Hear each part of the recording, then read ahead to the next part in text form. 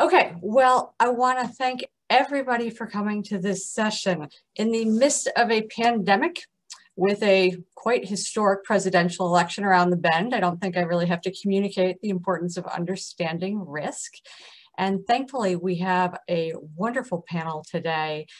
They're not only just top-notch scholars, but they're really thought leaders in terms of how we can measure risk. We have Scott Baker from the Kellogg School. Scott is an expert in how both households and corporations respond to income fluctuations and uncertainty. We have Jerry Hoberg from the Marshall School at USC. While Jerry writes very widely in corporate, I think he is really well known for his work in product market and disclosure research. He's also the recipient of many large NSF grants. And last but not least, we have Alan Moreira from the Simon School at Rochester. And Alan has spent a lot of time thinking very deeply about how volatility affects asset prices. So this is really just a top-notch panel, and I'm very excited about this discussion. The format today is going to be, I'll do a brief overview of where the literature is in sort of understanding, measuring risk. And then I'll turn it over to our panelists. Each one will have about 10 to 15 minutes to talk about their thoughts on risk and their recent work. And then we'll open it up for Q&A. My thought is that basically hold questions. We'll have a big Q&A time. And you can either raise a hand or post a note in the chat box. Okay? Without further ado, let's get going. So obviously all of us teach risk. If we're in finance, we're talking about it. If it's in the asset pricing side, the corporate side, we teach risk. But as far as risk in the academic research, what we've seen is a huge growth since the financial crisis. Just as a snapshot, I looked at the top 3 journals, so very not inclusive, but an idea. And before the crisis, we saw about 1,800 articles referencing risk. In the same period post-crisis, we saw almost 4,000 articles. But when we talk about risk, the question is, what is risk? So I borrowed Cam's online glossary, and he references standard deviation, systematic risk, things we would describe as beta, things that can't be diversified. But when we think about how people, managers, and the market thinks about risk, is it beta? Is it standard deviation? And just thinking like an economist, what are they thinking about? COVID, recessions, trade risk, climate change risk, reputation risk, commodity input price risk. And so we know that risk comes in many flavors and that it varies over time what is going to be more or less salient to the market and to managers. And so the reason I thought this would be an interesting panel is sort of, as empiricists, how should we be thinking about risk? Just obviously, even the term risk is a little narrow, right? I think the bigger term is uncertainty.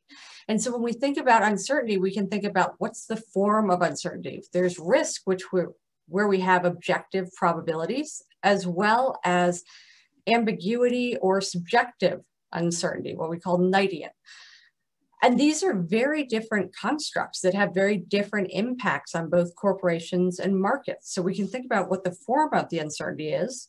We can also think about the content of the uncertainty. Big shout out to Laura's 2018 JME, which went through this very nicely. But it could be micro uncertainty at the firm level or even the household level if we're thinking about individuals. Macro, aggregate, or countrywide. And then disagreement, higher order uncertainty. So it's not just form and content, but another piece would be the horizon. And this is something I think really has not gotten that much attention in the literature. Maybe a little bit more, Alan can tell us on the asset pricing side, but it really is, there are lots of elements to understanding uncertainty. So the question is, what tools do we have for measuring this if we're empiricists? Well, obviously we have corporate data. But within corporate data, we could think about risk and uncertainty in different ways. We could think about it as within firm changes over time, like cash flow volatility changes, or we could think about the dispersion across firms. Right? We could use market data, but then again, we have different choices. We have within and across the market choices. We also have choices between equity and the options. And so again, lots of options. Surveys, well, we have survey data from analysts. We also have survey data from executives. How do we know which one's the better choice? And even within sort of macro or country level, we end up with very disparate ways of approaching measuring risk. So the common macro uncertainty measure in Sydney's work is looking at aggregating like hundreds of finance and macro measures into one number. Whereas the Decide paper uses a much more, I would describe as qualitative measure of political risk at the country level, where they're actually thinking about religious tension, the influence of police in the political system, things like that, right? And so very different ways of approaching a risk measure. And then obviously we've seen a huge explosion in the use of textual analysis to give us more nuance and richness in our way of understanding risk. And the first 4 papers are all written by people that are on this panel, but they are people that are creating measures that are giving us new information, whether it's about product markets or financial instability, whether it's economic policy or more news options. But there are different ways of getting these measures. So we have a lot of tools, and we know that there are different elements that we need to capture with these measures. But this is the point where I will turn it over to our fantastic panel. Why don't, Jerry, I don't know if you would mind starting the conversation, telling us a little bit about how you understand risk and some of your work on developing these measures. Sure, it'd be a pleasure if I can share my screen here. One moment. Okay, hopefully this is showing up and in Perfect. full screen format. Wonderful. So Kristine, thank you for inviting me to this panel. And also thank you for all of you for being here. I am very excited about this topic. I don't think of this topic as a backward-looking one. There's a lot of history on the topic, but I think this is one where, in a forward-looking sense, we as scholars need to do a lot more. There's a lot of wonderful work that has been done already, obviously. So with no further ado, I'd like to just give a quick, big picture way that I think about this question. And then I'm going to briefly go through 3 works that I've done in this area. In the time I have, I'll give that a try. Okay, so in a big picture sense, this topic, could not be more important to our area of financial economics or even beyond finance in economics because really, as Kristine pointed out, risk is everywhere. And we've only looked at parts of it. It's in asset pricing, corporate finance, households face risks, regulators face risks, even systemic risks. International, the world is becoming global, more so than it was. This is still an incomplete list. But what I want to suggest also is that I have a high-level view of this. The way I think of it is that theory has gotten ahead of the empirical work a little bit on this topic because theory of risk, seminal. We've seen it in our PhD classes. We understand it very well. And I like to think of that theory as telling us that risks can really come in different flavors. And we got to really keep that in mind as we go through these measurement exercises, because once you understand a type of risk, it sort of gives you guidance on how you might try to measure it very well. And I think of risks as being systematic. The asset pricing literature gets into priced risk and pervasive risks and such. There also can be systemic, which is different from systematic because it's really about the whole system itself suddenly blowing up, if you will, in a jump-like process. And then, of course, there's idiosyncratic risk, which we think of as diversifiable, but yet it still matters because individual companies are exposed to it, and they themselves have to think about how they change their policies, even if investors can diversify it. So we have these types of risks. And then going even further, we have dichotomies out there. For example, there are risks that investors or agents in the economy might not even be aware of, and systemic risks that face the economy are a key example. We might not even be aware of them right now. And of course, there are the ones that we are aware of, but yet they still matter because of inability to diversify and issues like that. And when you put all this together, from a measurement perspective, the issues run very, very deep, and no one paper is going to come close to getting it all here, but we can do better by working on projects like this. So the first paper I'm going to talk a bit about is my work with Kathleen Hanley in the 2019 Review of Financial Studies, talking about dynamic interpretation of emerging risks. So we're thinking about financial instability risks here, or we can think of systemic risks in the financial sector. And this was really one of the most challenging measurement papers that I've ever written. And therefore I wanted to highlight it first, especially in this session, trying to think about measuring risks as they're emerging, as we're just starting to learn that they might pose a problem for us, is a particular challenge because you can't really use a lot of historic older data to solve this kind of problem. And we have to bring new tools to bear, particularly things like crowdsourcing, trying to detect the signal fast in terms of measurement.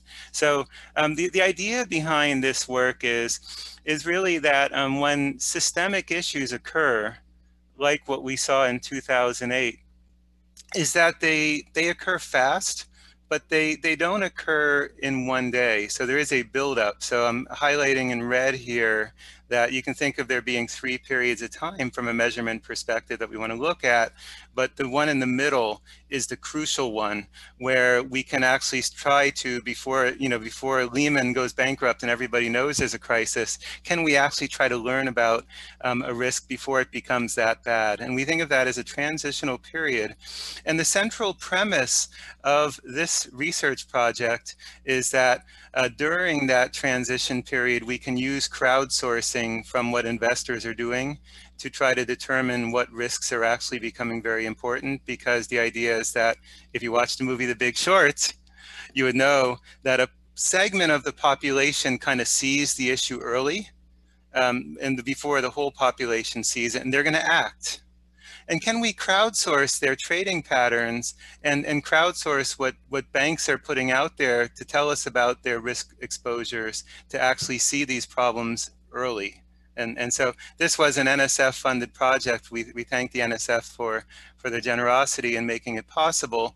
But what I want to now kind of give you a glimpse of is what's interesting about this type of risk is that if you look at this picture over time, we can think about all of the types of risks that I talked about earlier can be thought of as visually in a covariance matrix. So idiosyncratic risk is something that affects few firms. So you think of these little blue regions of the covariance matrix. They're kind of easy to diversify. They're there. But the systemic risks that we think of in asset pricing are these pervasive. They're always there, like value growth risk, market risk. They're always affecting some firms more than others. So you see them in the covariance matrix. They're relatively steady. And these are things that we've had some really good successes in measuring, for example, the Fama-French factors and things like that. But what I want to suggest is that if you think about systemic risk, it really has a different overall profile, and that's why it's harder, in my view, to measure. I welcome those who think it's easy. I'd love to hear your perspectives, but it's also important. What I'm really thinking about with systemic risk are these types of aberrations in the covariance matrix that are not always there. They appear suddenly, and they can grow and become very large very fast. We can think about what happened even this year in terms of the COVID pandemic and the stock market behavior in March and April as a manifestation of this kind of unexpected large, systemic risk type exposure. So that's really what we are trying to measure here. And I'll give you a sense briefly in such little time. Ordinarily, I would need an hour and a half to try to get through this. But in one slide, this is how we approach the problem. So we're going to use natural language processing, and we're going to crowdsource what risks are systemically important from the banks themselves. Banks tell us what risks they think are important because they file risk factors in their 10K. So that's step one, is we're going to go to every single bank that files a 10K and harvest the risk factors. But the first challenge in measurement is that some of those risks are going to be idiosyncratic and only one bank might be exposed to it. And that's not what we want, because that does not really directly imply that the system itself can be unstable. If one bank fails, we can tolerate that.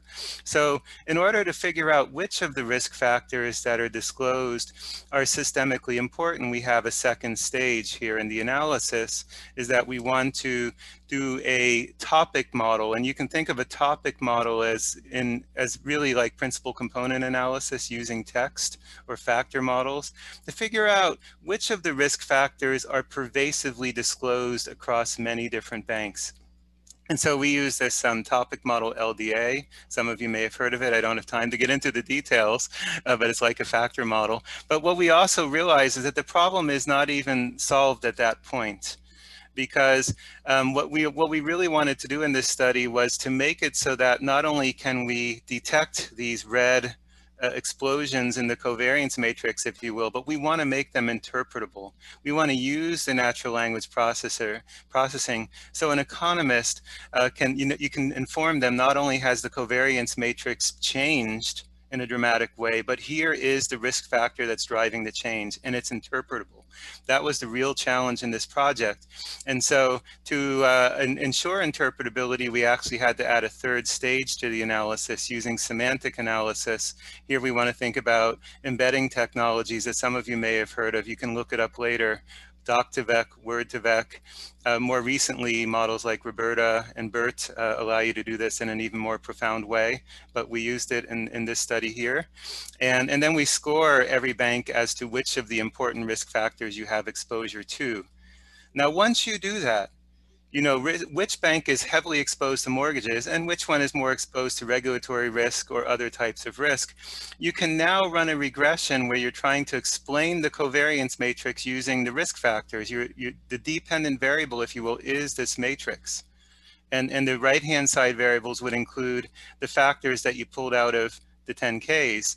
And what we found is that if you look in time series, the ability of the risk factors pulled from those 10Ks to explain with R squared the actual covariance that you see in bank trading data. So now we're crowdsourcing trading activity from the investors as the left-hand side variable. And on the right-hand side, we have the risk factors that banks themselves, we're crowdsourcing the banks. We see that it hits 8 sigmas of aberration relative to what's normal in the early period around 2005. Now, 2005, who was actually thinking about the Lehman bankruptcy and mortgage failure, right? Well, the fact of the matter is our model was saying that there were people already likely trading in ways that are consistent with their having knowledge of this factor. But the proof of the pudding as far as measurement is that not only do we want to show you that we have a model that can make a spike occur in 2005, but the question is, can the model tell us if you were sitting in 2005, could it have told you what it was that the traders were really concerned about? And that is the hardest part of this problem in measurement, is to make it interpretable. So here, what I'm showing you, again, in almost no time flat, that we use the semantic filters and we used a regression analysis to decompose the covariance aberrations. And it shows you here in time series which interpretable factors became very strong in the trading activity at what time. And you see that real estate risk already had many sigmas. Believe it or not, these are z-scores. It's the amount of real estate risk trading was 200 sigmas higher in 2005, 2006 relative to what it was in the early period, consistent with the movie The Big Short, for example, that people were actually driving trading activity early on. And you can see that the timing of when various risks became important are not always the same, right? Rating agency risks driving trading occurred later. Okay, so I have just a few minutes left. So I want to now just talk about a second research paper, and I will end on time. I know Kristine's going to be mad at me if I don't. So the second paper I wanted to talk about is product market stability risk. Okay, so this is a paper that Kristine mentioned. It was 2014 in the Journal of Finance, Product Market Threats and Financial Flexibility. And what I want to suggest here is that we actually looked at whether or not, because we think of risk as the second moment, can you actually get the second moment of the market for products? And if the second moment is high, it means there's a lot of shift, a lot of change going on within the product market. So this research goes back to, first of all, some precursor work that Gordon Phillips and I had in modeling product market competition by pulling out the item 1 from the 10K, which is a firm's description of its products. In this earlier work, we found that you can model the entire US economy of publicly traded firms in a spatial product market model that looks like a sphere, and that certain firms, every firm has a location. So you have, if a firm is there in isolation, it's like a monopolist. If two firms are spatially close together, it means that they have vocabulary that's very highly overlapping and that they're competing with one another, therefore very likely. And then you have other regions of the space where there's oligopolies. And the key here is that 10Ks are issued every year. So we actually see this globe change from one year to the next. And measuring the extent to which firms are changing in any region is the second moment of the product market itself. You're measuring the volatility of the competitive network, right? And that was really the goal of the 2014 article. And what we found were that there are some markets where basically firms never revise their products. So there's not a lot of product market risk here. They're extremely stable. And an example would be something like the uniform industry. Nobody changes uniforms. However, there are other product markets where there's very rapid turnover of the products in that space. And obviously you would think about tech firms in the late 90s having a lot of product market fluidity and therefore a lot of product market risk. Now, the concept of product market fluidity is interesting on many dimensions for those of you who study industrial organization, but I want to focus on risk because that's the topic right here.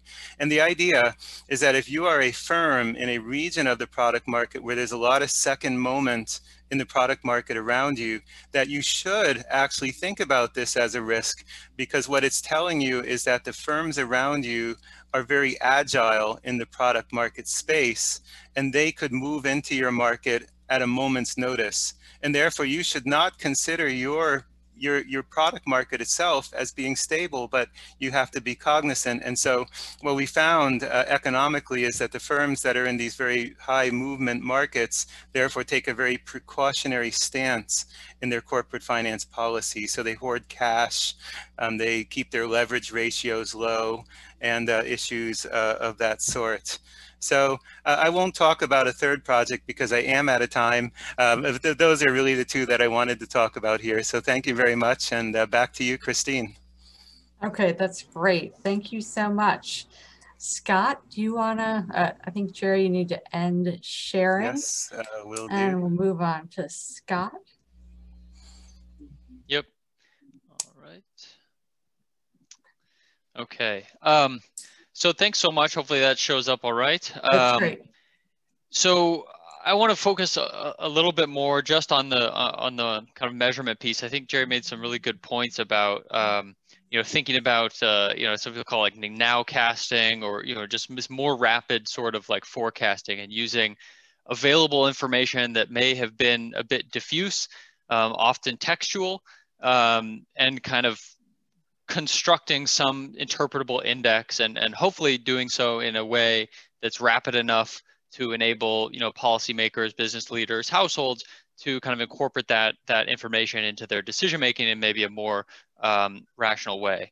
And so I want to talk about something that I've been working on with in particular with Nick Bloom and Steve Davis, for a number of years now, thinking about using kind of newspapers to measure various things. Kind of our primary paper was using newspapers to measure economic policy uncertainty. And this is a website here that we've kind of set up as a bit of a clearinghouse for some of this information of our own indexes and others. So feel free to use the data, and as many others have. What we do, just very briefly, is at the time we were not as conversant in machine learning as Jerry was, and so we took a much simpler approach, which is just looking at kind of major U.S. newspapers and looking at the fraction of articles that would discuss kind of policy uncertainty. We would try to measure this by articles that contained one of each of several sets of terms. Okay, so a term about uncertainty, a term about the economy, a term about various policy-related concepts, and we would construct the fraction of each month's articles that contain these terms. We would kind of normalize each paper's index, combine them into a monthly composite U.S. index.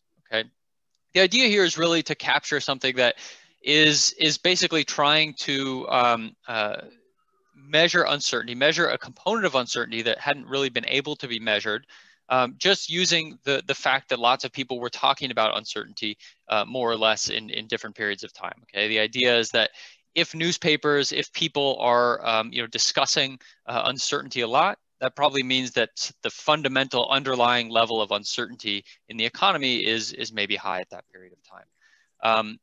As we keep updating this index, you can see the scale has gotten a little bit more distorted over the past year or so, as we've seen a tremendous surge in uncertainty, surrounding COVID and COVID-related policies. This is the index for the U.S. You can see there are a number of spikes that occur maybe where you might think to some extent. So things like elections, especially first-term elections where there's a change in the presidency, financial crisis, various big policy debates over the past decade or so, a couple wars, the Asian financial crisis, Black Monday back in '87, different things like that.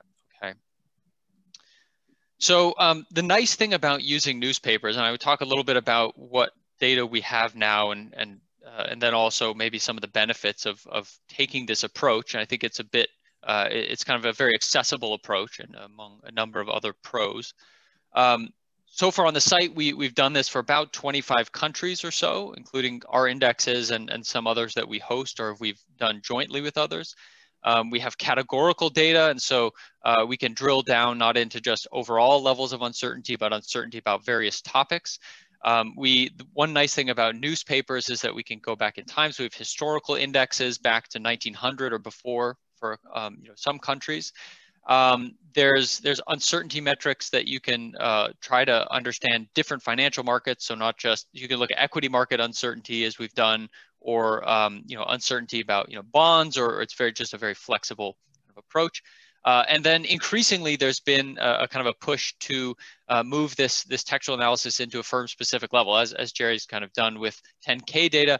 Others have done with 10Ks, with earnings calls, basically with any other sort of systematic information released that was previously a nebulous cloud of text, and now using kind of increasingly accessible machine learning tools, you can distill that into a quantitative index. Okay, so if you have a country-specific index, anything like that, we're happy to talk about sticking it online.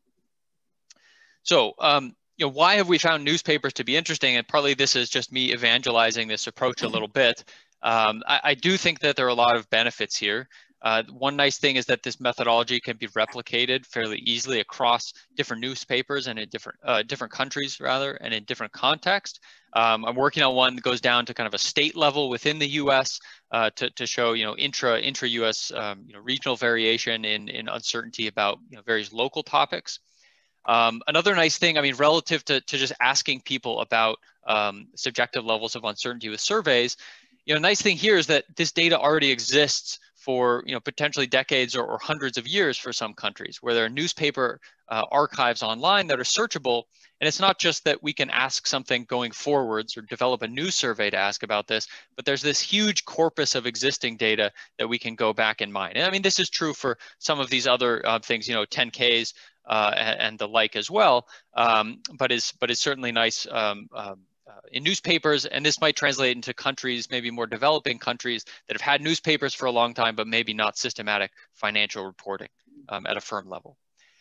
We can keep up to date at a very high frequency. So, a couple of our measures are daily, and we release the data and just have it automated and running every day.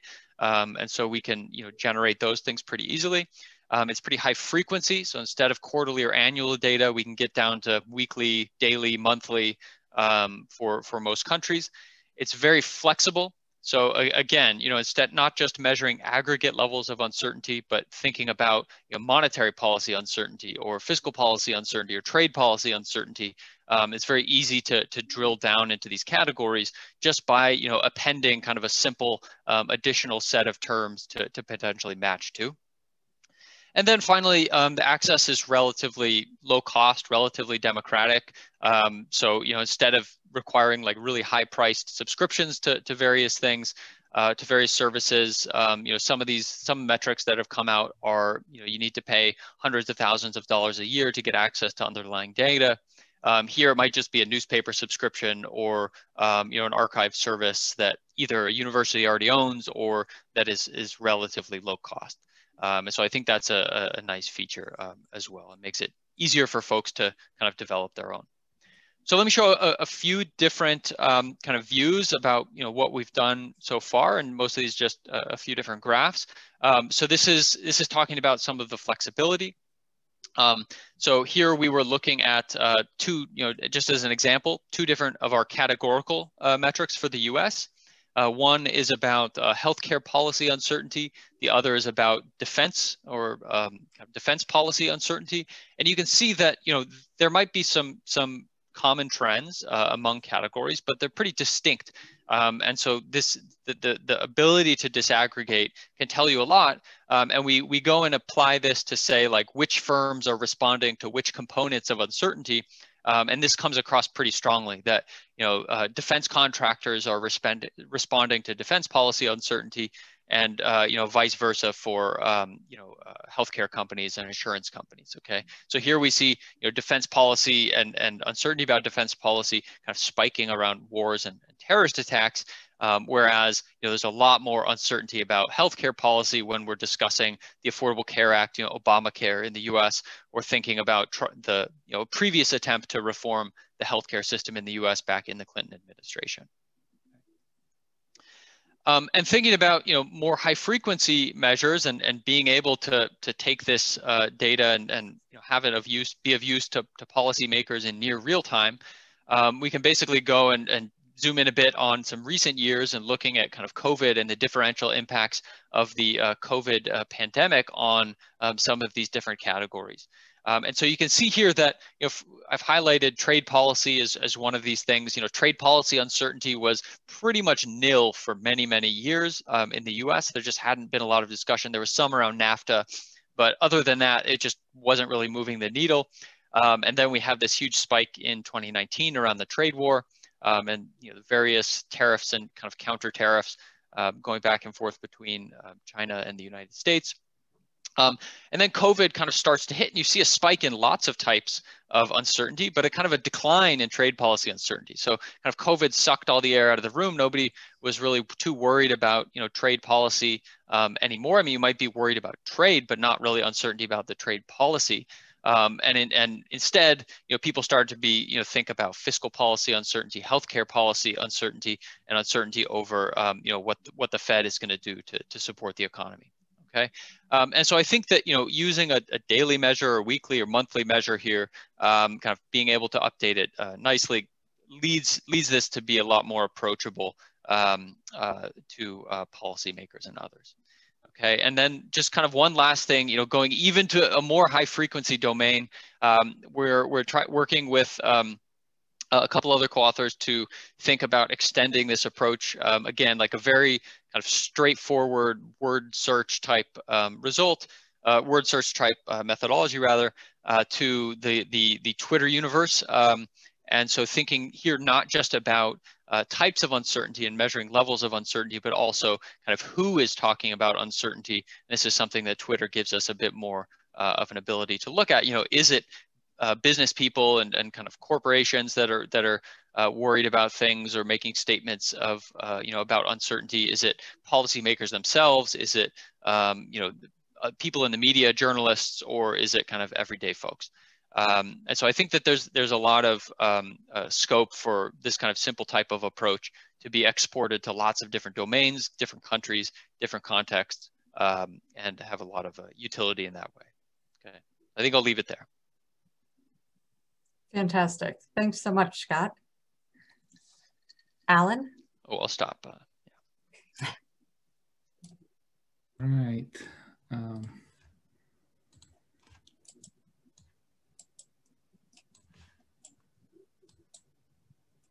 Okay. Hopefully you can see my screen. Yep. Perfect. Yeah. Okay.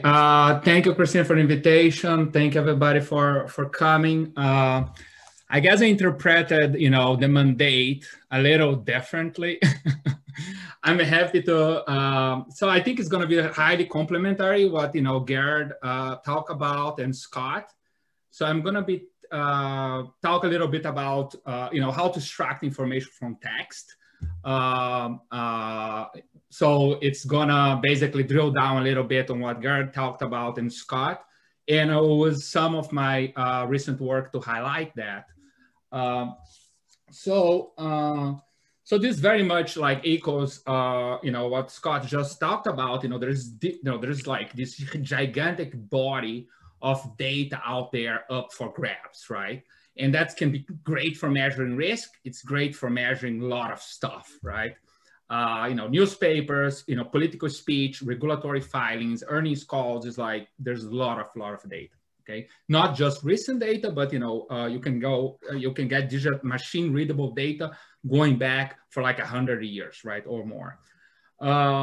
Unlike data often used by economists, this is ultra high dimensional and very sparse data, right? So we have to find a way to reduce, to make the dimensionality of this data to make it tractable, right? And there's different approaches, and that's what I'm gonna discuss.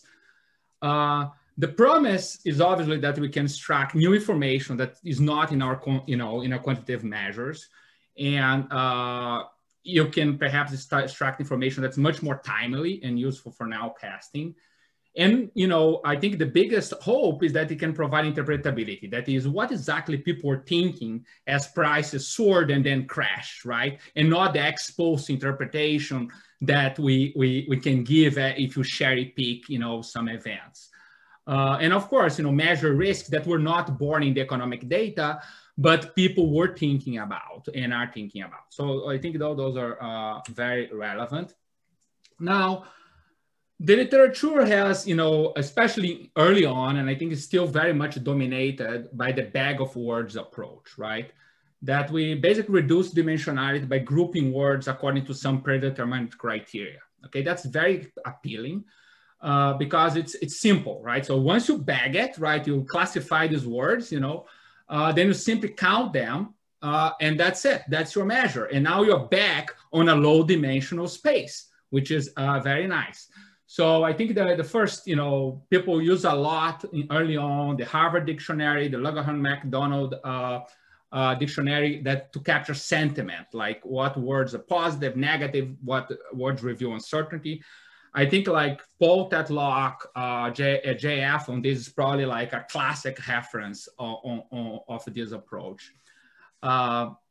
We can also like simply construct our own group, right? You just, you know, and that's very nice because it leads to clean interpretation, at least from my perspective. The person that built it is going to be a challenge to convince the other that I didn't, you know, was too careful about what did I pick, right? Because there's a lot of degrees of freedom, right? And that's going to be a dilemma every time that you have a very high dimensional space that you're trying to reduce. The LEDA, which is the, you know, basically a fancy way to do some, I could think as a structural principle component analysis that you're doing. It's very flexible, but still doesn't quite get you the interpretability that you want, because you need a lot of, often what comes out is not completely clean. I think there's a lot of nice work on that. For example, I really like this Jagadesh and Wu, Gerard paper is also really cool that apply this, but they all have to have one extra step to get some interpretation out of the data. Another approach is to use what I call supervised learning, right? Which is basically a very big regression, right? My paper with Azaf that Kristine cited is an example of that. Basically there we had a clear target. We wanted to find words that are related with implied volatility VIX. And then what happened? Okay, my background changed. That's okay. So, and then we basically project VIX on the word counts on the Wall Street Journal, which is a very big space, right? You cannot just run OLS regression, because this is the number of words is much larger than the number of observations. That's very representative of the problem that researchers face. And people have, there's a lot of methodologies out there, and they're ever growing. I don't think we should be particularly, as economists, particularly enamored with any of them. We should dynamically, change, because this is a very fast field. So in that paper, we use support vector regressions, but there's other stuff that is being done. So just to show what is kind of the output of this, basically, typically you have some training sample. Here's in these blue dots, okay, that we're training VIX. There's a test sample where, data that you never show to the model that you're trying to evaluate how well it does. And there is some, out of sample that is basically the insight that this forecasting is giving you. So here we are backcasting VIX over a period that there was no options to try to get at uncertainty, right? And you see what the basically output is basically some prediction and some weights that allows you to map, the actual realization of words in the text versus, the realization of words that are relevant for the particular value of interest, right? So you're kind of doing, instead of having a view on what measure uncertainty, you're letting the data speak, so to speak, okay? The key challenges are, three, and that's for any measure that you construct, right? And that's certainly representative of the uphill that we faced to publish this paper that, first draft was 2012. It took 5 years to convince people that this is useful. So first is validation, right? How do you know that your measure capture something that you want, that is what you want to capture, right? If you look like other measures, then you don't need yours, right? If it's different, then how do you know that you're doing anything useful? So the key question is, can you answer a question that the people could not answer before, right? And that's I think Scott put that very nicely. And that's that's how you have to, we should have new measures, but you always have to be, your driving force is there is this question here, and I can't successfully answer, which we currently have. And that's gonna make your navigating the publication process easier. Now stability, that's always gonna be an issue for any empirical method. For text, for high dimensional stuff is even more, because stability issues are going to be front and center. In particular, in the context of tests, strong Germany often means something very different today versus the meant in the 30s, right? And if you estimate your regression of sample, there is no financial crisis, you can easily think how it's not going to capture something about the relationship of financial factors with uncertainty, right? So in the end, this is an empirical matter, right? There's no theory that's going to sort this out, right? You're going to have to convince by showing how the quality of your prediction changes over time. And I think the biggest hope, and it's still the biggest challenge, is interpretability. in the end, you have some output of vector weights that in a prediction of a variable of interest. It does not tell the story by itself. You're going to need some intervention. Now we have some hope with semantic learning algorithms like BERT is really cool. Asaf now has new work applying BERT that is like really nice, but still it requires tons of fine tuning and still lots of degrees of freedom. So I think we're still kind of a little bit off from like being able to let the data speak and be clearly interpretable in terms of like just use a methodology, and we can, I think there's too many degrees of freedom still, even using these methodologies. But I think that's is a key challenge as well. So how many minutes I have? I think I lost completely track of time. It's okay, you can take a few more minutes. How many? How's five more minutes? 5? Okay, cool. Because I didn't time it. It's okay. So I want to talk about like basically advertise this paper that I have with Brian and Asaf, because we built this HDMR methodology that is designed to handle prediction problems that feature text and also many quantitative variables. Okay, so it's designed to deal with the sparsity of text data, and it's very easy to use. Okay, so in the paper we apply to different tasks. We backcast financial intermediary leverage, we forecast macroeconomic variables, and we measure political polarization. So it's very versatile. And so I just want to show a little bit what the method does, and then advertise the code that we have in GitHub if people want to use. Okay, so here's the regression that we would like to run, right? We have some variable of interest, VIY, right? And that's what we would like to forecast and find the association with text. But we have a lot of like other variables that are not text related, right? That picks up this variable very well. For example, realized volatility would be a really good predictor for implied volatility.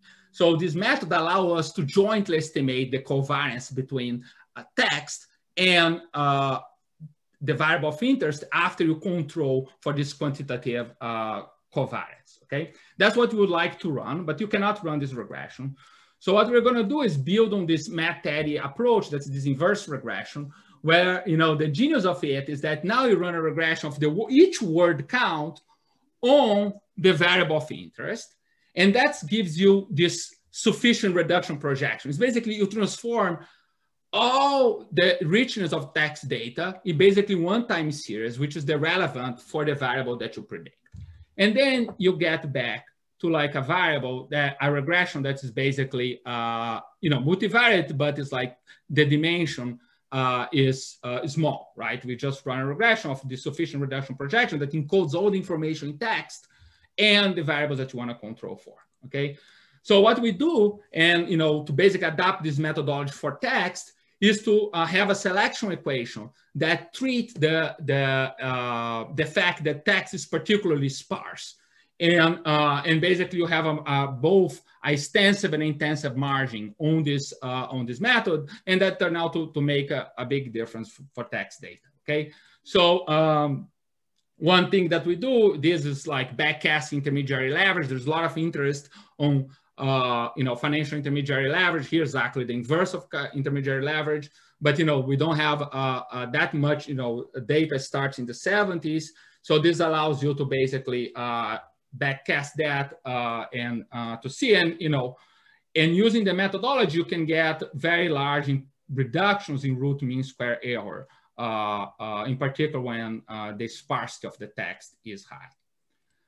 The second thing that we do in this paper is look at partisanship, and that's building on the classic work by Gansco Shapiro. They use congressional speech to show that you can tell a story of partisanship by just seeing how frequently the words of Republicans and Democrats, how frequently are the different words that they use. Okay, and that's basically this blue line here that they find, and they find that partisanship has been very high recently, but has been high during the 30s. And some scholars, political, they disagree whether this was really high in the 30s or not.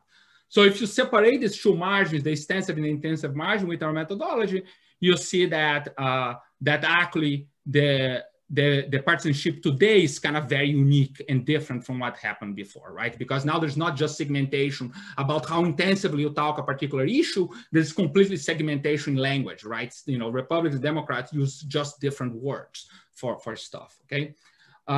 And then last is about macro forecasting, okay? So I don't have time to go to this table, but that's like a very traditional exercise. And, you know, obviously you could also throw uncertainty here as well, okay?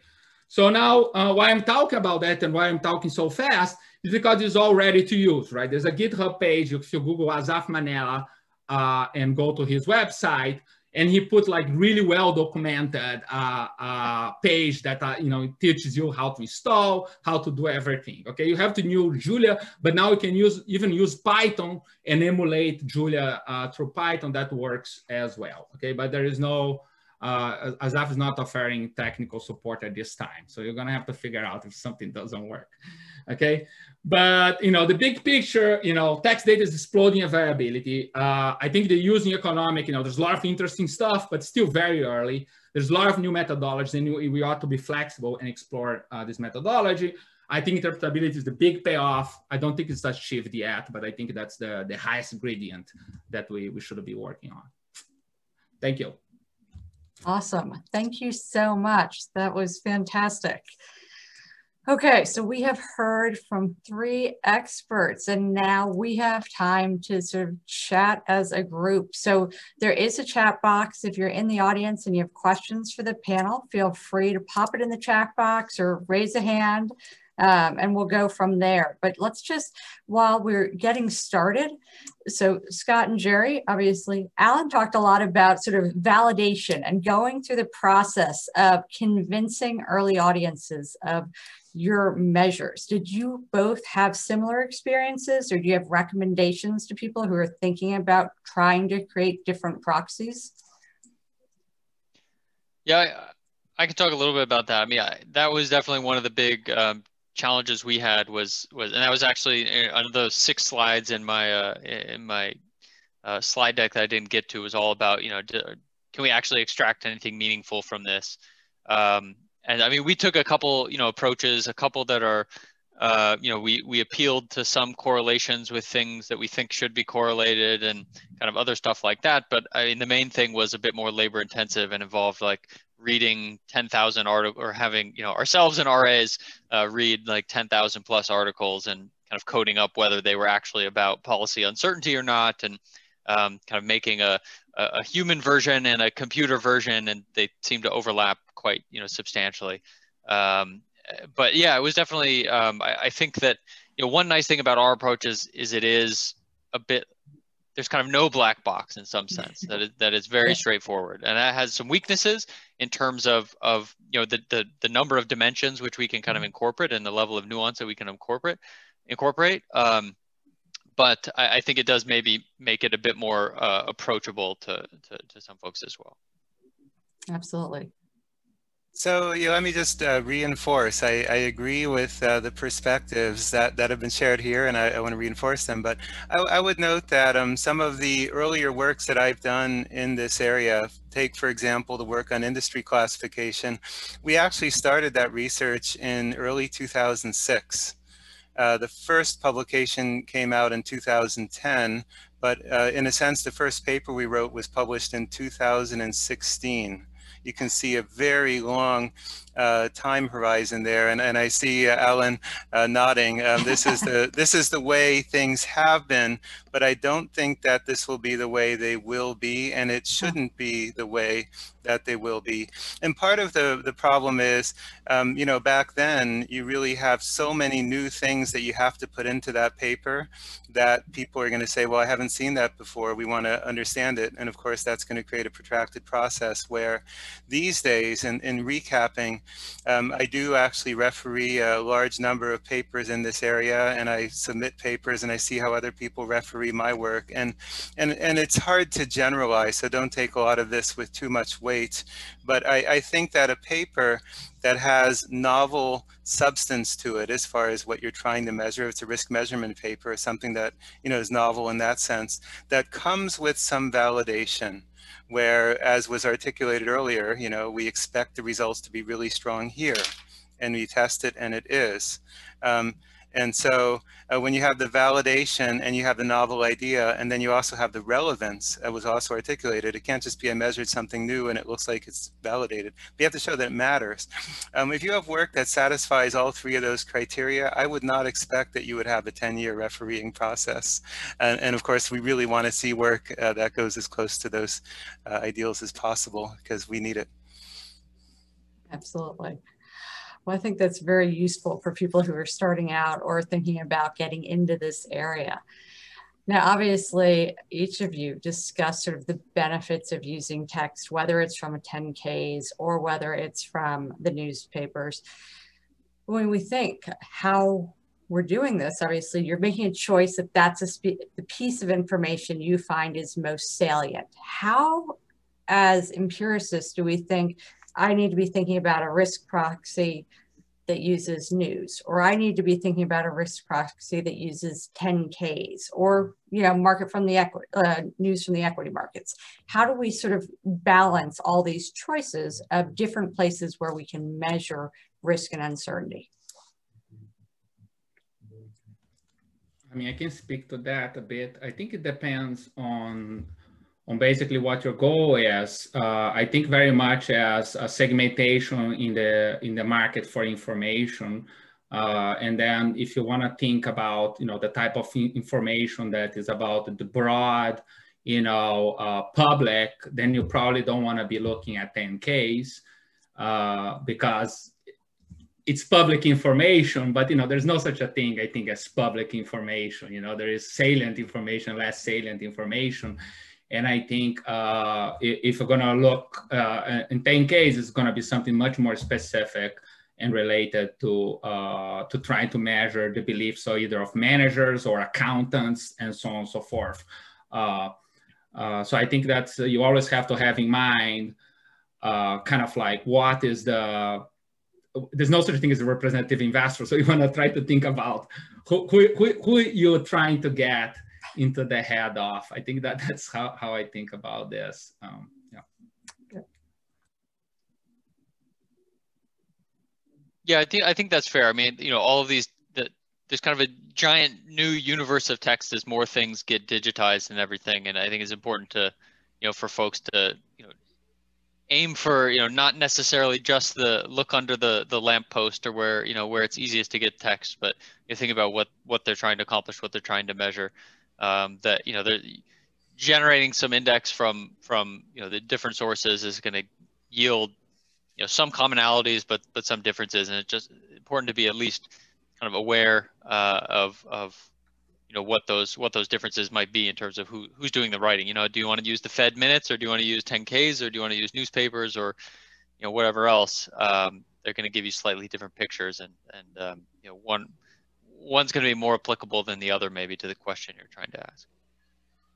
So if I can just add a quick comment, you all, I agree. I would just add one thing that I like to continuously do when in this stage of a research project where you're trying to formulate the ideas.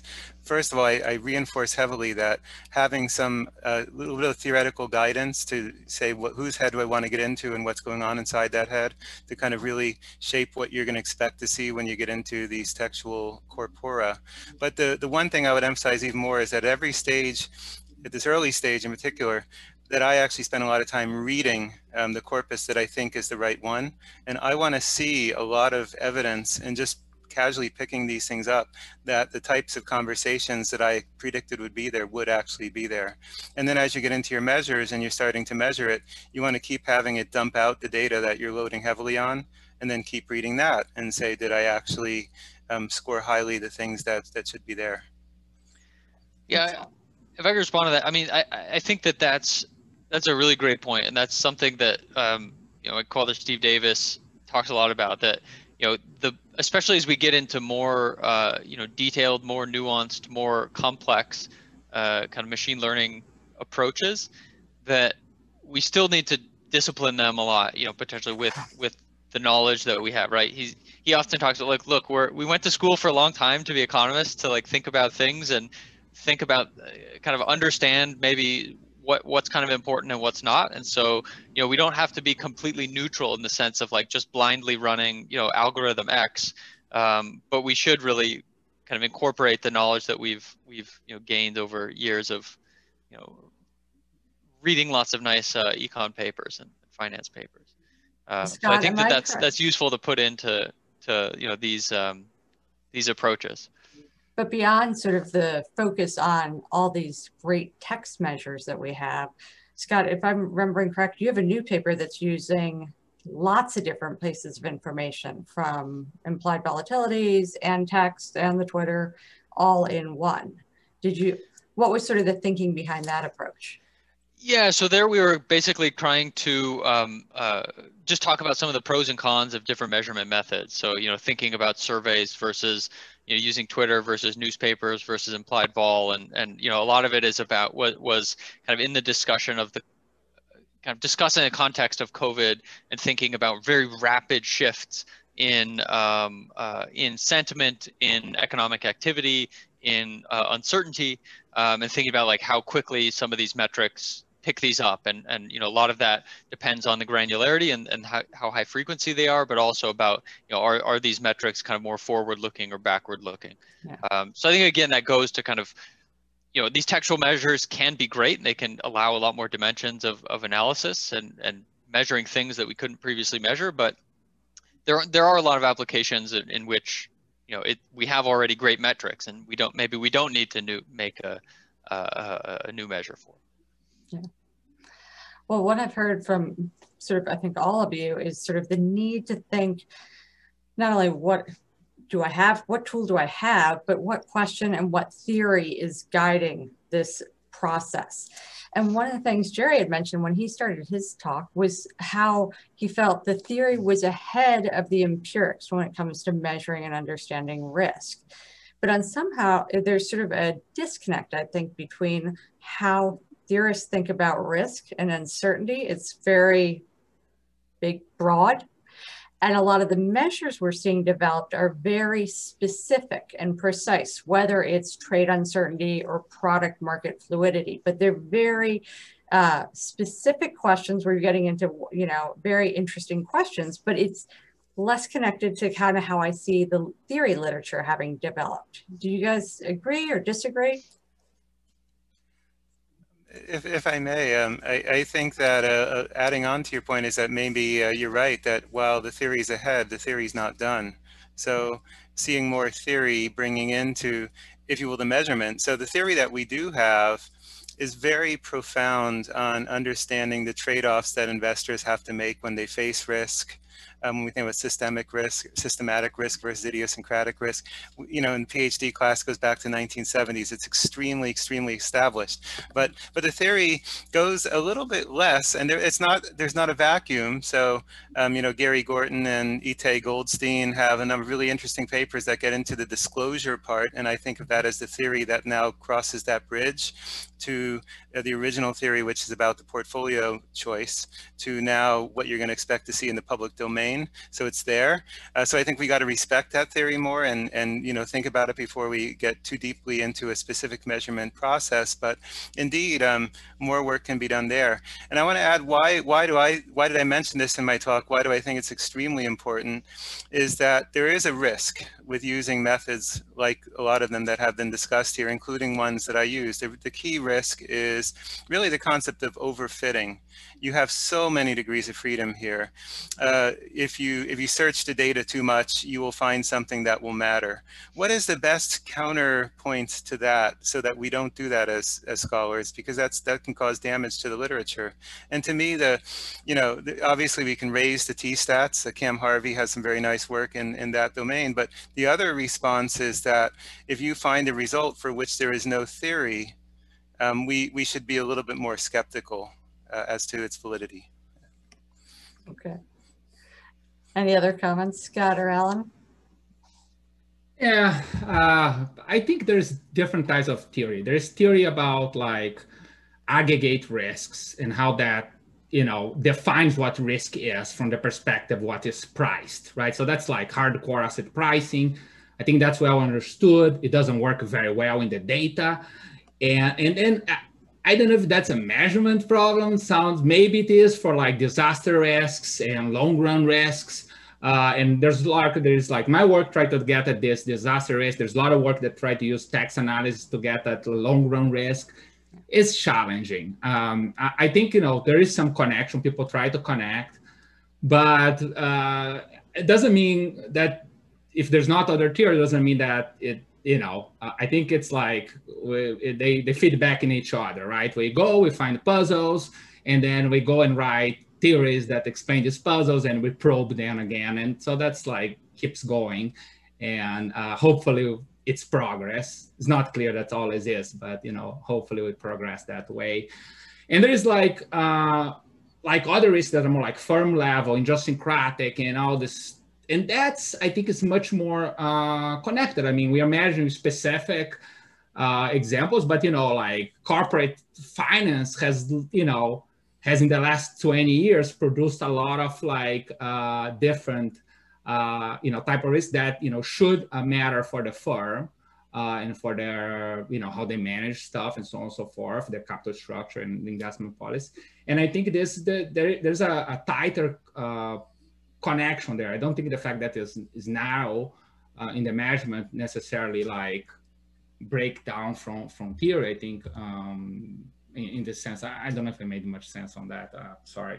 No, I think you're onto something, which is this is something I kind of wanted to kind of have us all mull over, which is, which risks are the most salient? We know we're getting more risks identified. We know they're loading in regressions and they have predictive power and they're interesting, but it's kind of, when we think about what the theory says as far as, I'm approaching this from a corporate researcher perspective, but if we think about, corporate risks, what they are and which ones are most relevant, how do we get our hands around that? Which ones, and then also which sources of information provide us the best measures of risk? Is it the journalists? Is it the equity markets? How do we understand both the source of information and also which risks are most relevant?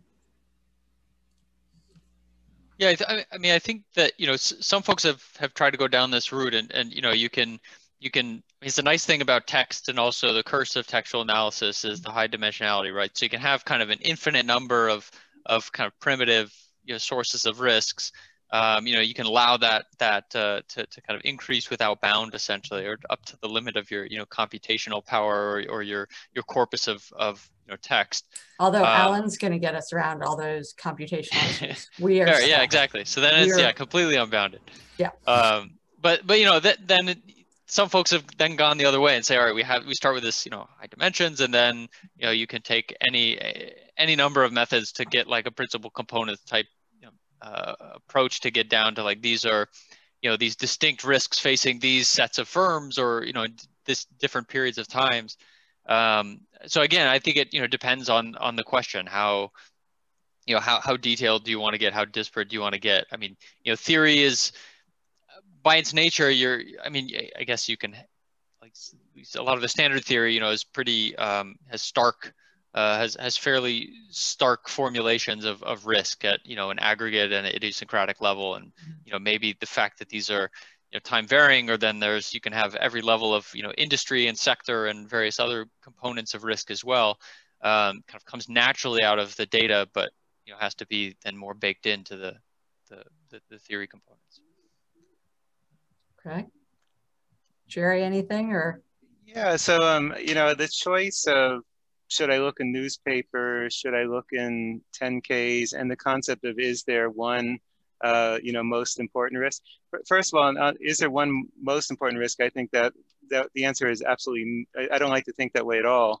I respect that sometimes something is a little bit more important than something else. But I think that you don't have any more papers to write if you had already found all the right risk measures, right? but I mean, if you're driving into the office, there's probably 20 bad things that can happen to you, and if I only tried to think about the one bad thing, I probably wouldn't make it to the office every day. I got to actually worry about all 20. And then I sort of think about things that way. And now, therefore, now you say, well, okay, should I be a researcher who cares about newspapers or 10Ks or whatever? Is that when you're going to, you know, make a claim as a researcher, I want to work on, you know, number 13 or whatever number, that's a nice, scary number, number 13, I would say, well, then you got to go to the theory. Okay, why should number 13 matter? What kind of trade-offs going on in the economy that would amplify it? And so to take an example of a research project that is not mine, thinking about some of Alan's work in terms of newspapers and higher frequency, you know, when might I choose that? What I like about that way of thinking in that research is that when I think about, you know, first principle component risk in financial markets like BICS, and that's how I think about it, correct me if I'm wrong, that the theories as to why these things matter go back to some of the most seminal, even the CAPM, that, you know, that you have this first principle component and everybody's so afraid of it, they're going to change their investment behavior. But one thing I really like about those theories that convinces me that he made a good choice here is that, and it's overlooked by so many people discussing papers when I see in this area, is that in order for a systematic risk factor to really matter, it has to be the case that everybody in the economy knows about it, or at least a majority, right? Because the CAPM, for all its limitations and oddities, it is a general equilibrium model. And a general equilibrium model requires as an assumption that people understand the distribution of returns. It has to be, therefore, something that would be visible to, if you will, the average person in the economy would have to know about it. And what better way to think about that is in the newspaper. Indeed, the person across the street from me who is not a finance professor reads the newspaper. And if I'm seeing a lot of evidence of first principle component risk in the newspaper, I kind of buy a little bit more that, that there's a link to systematic risk here. It's not idiosyncratic. It may not be systemic risk, where, like I said, I've done some work on, I think it was systemic risk. There, I think the key issue is that it's more of a needle in the haystack, that if it was in the newspaper, you've already have Lehman's bankruptcy and it's too late. So I did not want to look at newspapers there. But my theory was that, look, I think that there are people who have information, but they're kind of trading on it and for their own personal gain, but they're not putting it in the newspaper. So you got to look somewhere else to find the signal. Very nice. Well, audience, obviously feel free to chime in either in the chat box or raise your hand if you have questions. But if not, just going off of Jerry's last point as far as the distribution, obviously we are in the land of COVID. So that brings up distributions and fat tails. Alan, I know you do work on tail risk, disaster risk. Has COVID changed the way you think about risk, or did you see it coming all along? Right, yes. I saw it coming, obviously. And I'm incredibly wealthy right now. And I'm giving my talk from my airplane that is flying above the country. No, yeah, it is tricky. I don't know if I have, I think, you know, what text can give you. I mean, I think, you know, this early warning approach that Gerard's talking about, I think is obviously very useful. If you can get text from, you know, like hedge fund letters, right? I mean, that's very useful, right? It's like how the hedge funds are explaining to investors how they're positioning themselves. And maybe you can get an early peek on what is, you know, what are the, you know, the key things that people are thinking about. But, you know, from very salient public data, that's going to be very, very hard to do. You know, I think the text, you know, these methods just don't have nuance today to pick up things that you wouldn't be able to pick up with your, you know, eyes, right? I think what they do is try to like systematize that, right? Instead of like, because it's impossible for you to go and start reading the newspapers and say, oh, here people are really concerned with like wars and so on and so forth. So now this allows you to you know, put structure and do that for you. I think that's what the type of what these methods allow you to do. It's not abstract new information that you wouldn't be able to recover if you were just like reading the newspaper, right? So I think, so in that sense, I don't think it would be able to give you, you know, better insight. Of course, but it's useful to formalize this, right? And I think that's how this, how these measures can be, how these methods can be useful, is to formalize that people were thinking about these things at different points in time. Now, to tail risk a little bit, I think it's important. I think, you know, one thing that, you know, drove us to write the new implied volatility paper is that economists tend to be very condescending, you know, and they look back and they tend to say, oh, people were crazy, right? They were just nuts. Why they were thinking that? That's obviously implausible, right? Of course, they do that with the benefit of hindsight. So it's very important to like go back and try to see how people perceived tail risks at the time, to be able to like realistic entertain at least the distribution of tail risks in people's heads. And maybe that's the relevant one after all. I mean, it's very hard to get at P anyways, you know. So I think that's— So you're saying in real time, you would want to see me when I had my shovel in my front yard, digging a moat around my house as like COVID was breaking out. That's what you're looking for with your measures? Because I was pretty close to that for a while. Yeah, right.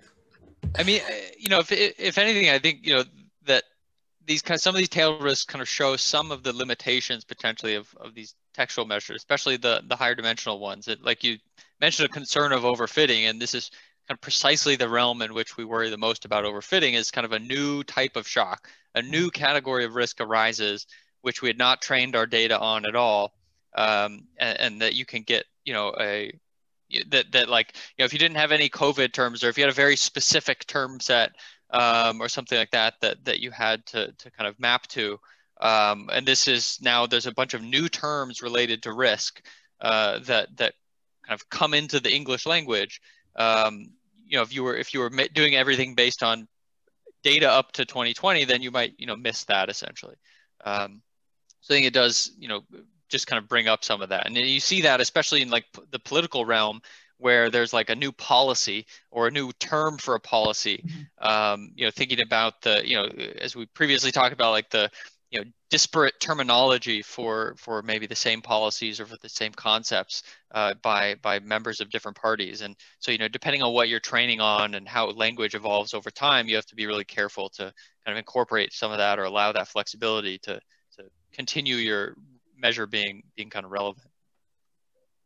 So can I make a different point about, you know, living through the COVID experience, and sort of it's changed my view on research in a, to me personally, profound way. I don't know if you all agree, so I'll just throw it out there.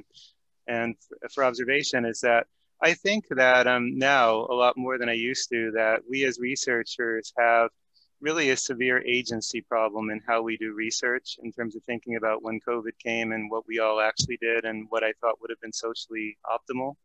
Is that I think that we all work for institutions, and all of our institutions do believe in, you know, helping society. Okay, so the idea is that all of our deans would probably say, yeah, if you asked your dean, you know, can I contribute in a major effort with 50 researchers, while I probably won't get a publication that you can put on the business school's name, but as a unit, our team is going to really, you know, provide something that is extremely substantive to inform regulators and, you know, the leaders of our various nations about what's going on in a very timely way, in a very accurate way. I think all of our deans would actually want us to do that. But what I actually saw, and it's actually with no disrespect at all meant to anybody who has researched COVID in what has actually occurred. So I've actually seen some very nice, clever papers on COVID. But I think that what actually occurred is we all felt that call. We all wanted to do something to help out. And everybody just called up their favorite co-author and said, let's go try to hurry up and write a paper and be early and get it to the press so that we can, you know, publish and claim victory in our way. But at the end of the day, what's lacking there is a lack of working together So I'm not proposing a solution yet, but it's just something to think about. So suppose, for example, that 5 groups all wanted to do textual analysis on COVID. Okay, what if they had a website where they publicize, we're team number 1, we're going to do this, and 2 is going to do this, but then we're going to compare and take the best of it all and put something like that out there for the public. And so the idea is that there's a timeliness when something like COVID happens. We all want to help. We got to do it quickly. There is, I think, a superior outcome that would be associated with pooling resources rather than staying in silos. And it really is sort of an agency problem, because it's the way that researchers are rewarded by their schools is a model that's very individualistic. And so that sort of changed the way that I think about it a little bit more. And I actually harkens back a little bit to Antoinette Shore, who had a very nice keynote in the WFAs about, we often have a lack of consensus because we like to debate and nitpick with one another. But sometimes the pressure is on that we should try to find consensus so that we can actually be louder in terms of what we think we can contribute as a group. That's too philosophical maybe, so I'll stop there. No, I think that is a really nice contribution and a nice way to think about not only how people responded to this event, but going forward, how, we're all now well-versed in Zoom, but in virtual conferences, but how people can collaborate and think about working together, and obviously thinking about the incentive systems, either at the school level or at the journal level, how organizations that publish can think about encouraging people to be more collaborative in a way that would be productive. So I think that is very well considered. One of the things you mentioned was sort of, contributing, and one thing we haven't talked about is sort of either the dialogue between academics and practitioners, or between academics and regulators, and whether or not we should be more linked in our discussion of how we understand risk and how firms and the markets respond. Does anybody have any thoughts? Yeah, recently I was in, I have a paper on COVID about the corporate debt market. And recently I was in a board meeting associated with the G20, right? Which was basically all the industry big shots, and they have a very clear agenda. And I had no idea what this group, they invited me and I come there parachuting, right? And theoretically, I should be the voice of against the industry lobbying, right? It was me plus people in some think tanks. But the industry people come extremely polished with a point to make, to distort the data, to shape the Fed thinking. They're releasing some information, but they're also shaping according to their preferred narrative of the events, right? And there, I felt that sometimes, powerful that, perhaps I could make a difference.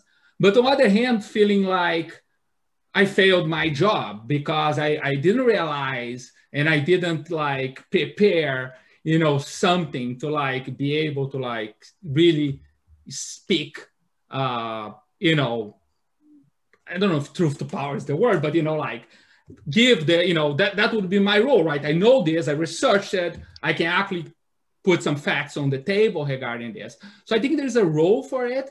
I think I didn't perceive as valuable at all ex ante, right? And I think it's a failure on me, right? I got this invitation.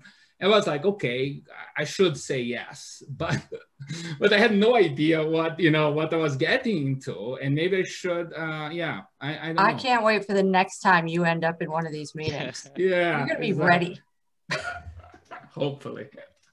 I mean, I was actually going to say, I'd push back on that a little bit, at least relative to other academics. I think, people in the finance, the econ, business school kind of fields, I think they do a much better job of, presenting research to policymakers. There's a lot more informal links, a lot more kind of interaction, giving talks, people from regulators engaging in research alongside co-authoring with, academic faculty. So I think in general, we do, a pretty good job. I think Alan makes a good point that, relative to business people who have a direct financial incentive to go and, lobby or to shape, regulatory opinions, I agree that, you know, we're not as sharply motivated to like have one point and try to argue that from, you know, write 20 papers and 20 presentations about the same very narrow thing necessarily, and spend all your time kind of trying to change policy rather than kind of understand policy and kind of give that over to regulators. But I think, yeah, so I guess I'm a little more positive. I think that, you know, in general, we do, you know, pretty good, a pretty good job. And, you know, from my experience from, you know, COVID, you know, having also written some stuff about kind of just try to do rapid policy analysis of some things like the impacts of the stimulus program on consumer spending, like, you know, 2 weeks after the stimulus checks went out. You know, I did interact a lot with policymakers, and, you know, I wasn't as, you know, I wasn't taking try to present a factual kind of analysis rather than some sort of normative view. But I think there are a lot of policymakers that turn to, you know, faculty, you know, to academics like us for, you know, answers to some of those questions. And whether we should like lobby more versus be more neutral, I think, you know, it depends on who you ask what would be the optimal stance. So I'll just add another 2 cents into the bucket here. So I guess maybe I'm in between. I actually am extremely bullish and positive on, quote, the potential of what we are doing to shape regulators and really inform them in a way that could be very profound, because of the challenges they're facing are really difficult. You need some of the best minds to put this together, the potential. But I am only moderately proud, or my view of the realization that we've had thus far. So with the potential is there, we have to harvest it more. And, you know, I would just encourage a lot of the young researchers and those out there. First of all, I think that this area is like as central to doing this in a way that can really help policymakers almost relative to any other research area you could pick. Look at the topics we had: policy uncertainty. I mean, how could that be any less central to a decision maker? First principle component risk, recessions, understanding those, navigating them, predicting them could not be more important. And of course, systemic risk, all these themes that came out here, this is where we want to try to really make a profound impact. How can we do better is that, well, you know, regulators often have conferences. We should go, we should share. Sabbaticals. I spent a year at the Securities and Exchange Commission, one of the best years ever as far as learning and sharing. And I think we should do more of that and sort of integrate what we're doing. I also would recommend applying for National Science Foundation grants, because it actually forces you to think about broader impact of your work. You will not get the grant if you cannot explain why it's really going to help society. And this is exactly the, you know, one aspect of society that we really can help to do it right. So lastly, you know, when you're designing your research, you want to try to share your data, your code, so that it's easy for those in regulatory agencies to just come and get it. Try to avoid black box. Try to, you know, choose methods that are easily flexible as far as pulling more data out and making it easy, not hard, lowering the cost for those who are in those positions to really come and sort of learn from what you're doing. Well, I can't imagine better words to wrap up this session on. I want to thank all the attendees, but I very much want to thank our amazing panel. This has just been so informative in terms of not only sort of the nitty-gritty of creating these measures, getting these measures published, thinking about how they mesh with theory, but the big picture of how what we're doing fits with improving the economy, talking to regulators, and contributing. I think this was just really interesting. And Jerry, Scott, and Alan, thank you so much for your time today.